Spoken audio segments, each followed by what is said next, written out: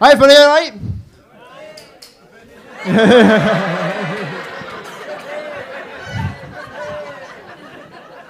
I don't know if I could top that, mate.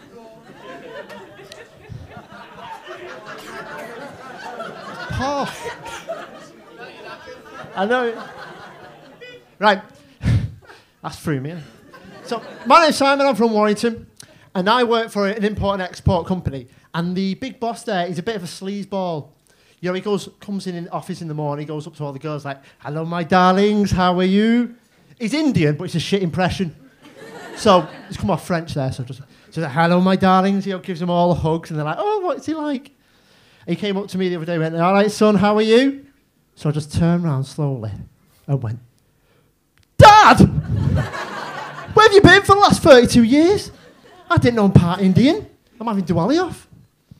So anyway, I got a verbal warning for that one. That was my first offence. My second offence in work was when he found out I was doing stand-up comedy. Because he walked into the office and went, hey, comedian, tell me a joke that's funny. So I showed him my payslip. That was a written warning. That was a written warning. You know, my mum comes to a lot of my gigs, not to show her support, just chasing me for back rent when I live with her. She's not getting it, so she said, I'm going to have to duck out. I'm married, ladies and gentlemen, I'm married, and when I got married, it's a beautiful day. If you're married, you know. And when the bride's walking down the aisle, the father and bride's walking her up there, he hands her over to you. And they usually say something like, look after her, or you mess this up, I break your legs. So he passes her over, he looks me up and down, leans in, and goes, hey. I'm like, what? You said we weren't wearing a waistcoat. I'm like, what are you on about? He said, I've left mine at home. I can go and get it. I said, we're in the wedding. Sit down. So that was my interaction with the father-in-law, first thing. Me and my wife, we have a 2-year-old son, and he's fantastic, but I'm astounded how good he is at technology, just at 2 years old. You know, he knows how to turn the TV on, the PlayStation on, even knows how to use a computer mouse. Not creating his own folders or anything. Doing a bit of Excel, this is my file. But you know, he knows by moving the mouse, move something on the screen. And this is all at 2 years old. It's got me thinking. Because I remember being at primary school, and me and my friends were still folding paper into a diamond, going, pick a colour. A, E, D. Pick a number. 1, 2. You're a dick. That's what we were doing at primary school. And he's there with all his technology at 2 years old. So I'm worried, because I had to let him play computer games earlier than I wanted to. You know, I don't want him to be at school where all the other lads are on lunch talking about the Call of Duty or the new Grand Theft Auto. And my lad's at the other end of the table playing with old-style games, rolling marbles and some dominoes. So I'm worried. But I'm worried about too much games too soon. Because I was walking back the other day, and these two lads walked past me from school, and this is a true story, and they said to me, well, they not said to me, they walked past and they said to each other, it's up, down, left, right, uppercut. Up, down, left, right, uppercut.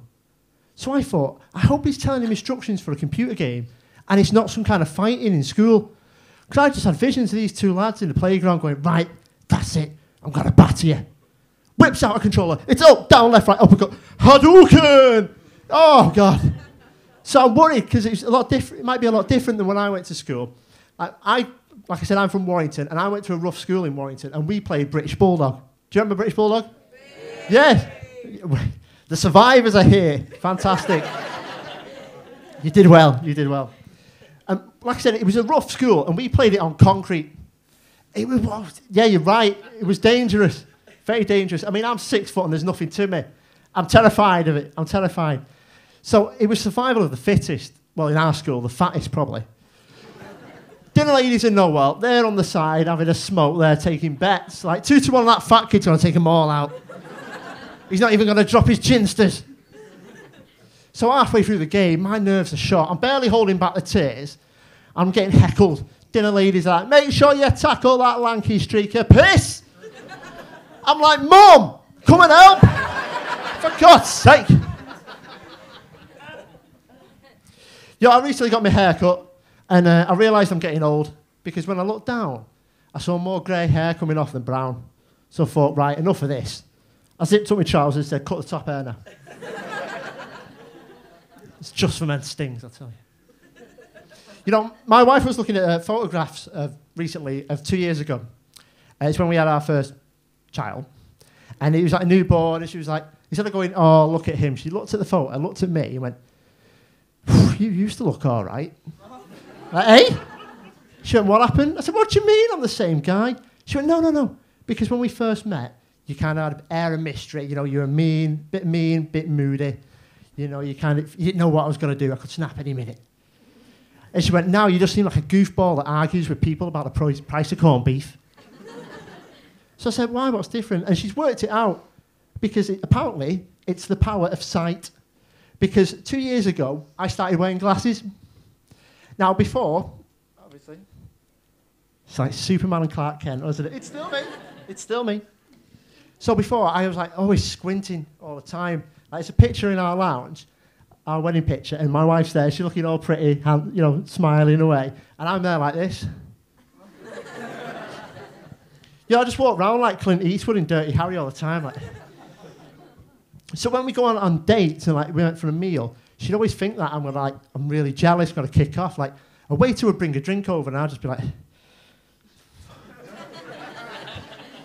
She's there thinking he's gonna go. He thinks he's making a move. And I'm there like, the fuck. She's like, oh my god, he's so jealous. What I'm actually thinking is that Foster's a Carling. What the hell does that say? So, ladies and gentlemen, thank you so much. It's been an absolute pleasure. I've been loving it, mate. Thanks, guys.